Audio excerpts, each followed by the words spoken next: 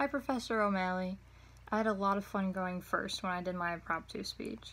I actually really like my confidence. I think it's probably very few in between that you get confidence like I do in speaking. And I don't mean that to sound too far-fetched, because I do have a lot of background knowledge in speaking, especially because of past jobs that I've had, and just that some of the people that I've interacted with were just kind of that way, where I had to know how to speak to them.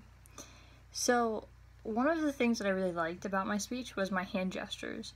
I know you pointed out that they were more in front of me, and I'll get to that later because it is also one of the things I thought I could improve on, but I tried to be more moving than I usually am. Usually I like put my hands in my lap or put them behind my back or whatever. I just normally don't use my hands that often, so I try to be really, come out using my hands more.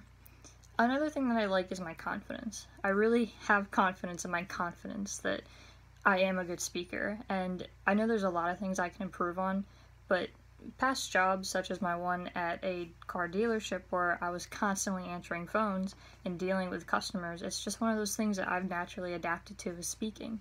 Plus, I used to be a dog trainer, so it's really easy for me to speak to people, and a large crowd isn't that much different because I've always done stuff in front of large crowds.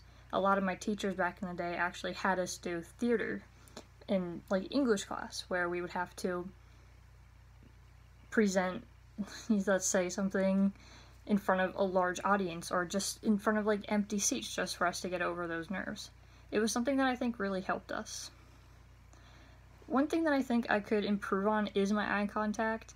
I didn't seem to have a lot of eye contact, just here and there, especially because I was so unsure about my topic. I do have a lot of friends, but not so much best friends, and so it was hard for me to come up with something that I thought was good, especially because that one friend that I talked about did end up moving away, so we don't really talk that much anymore, so for me to call her best friend was kind of weird, but I ended up thinking a lot, and that's, I think, why I looked away. But I did try to keep eye contact, but it's just something for me personally that when I think and stuff, I can't think about it. Can't think about that one thing. So I also think that my movement, going back to what I said earlier, could also have been worked on. My hand movements, like you said, they're really in front of me. They just weren't like large or small or whatever.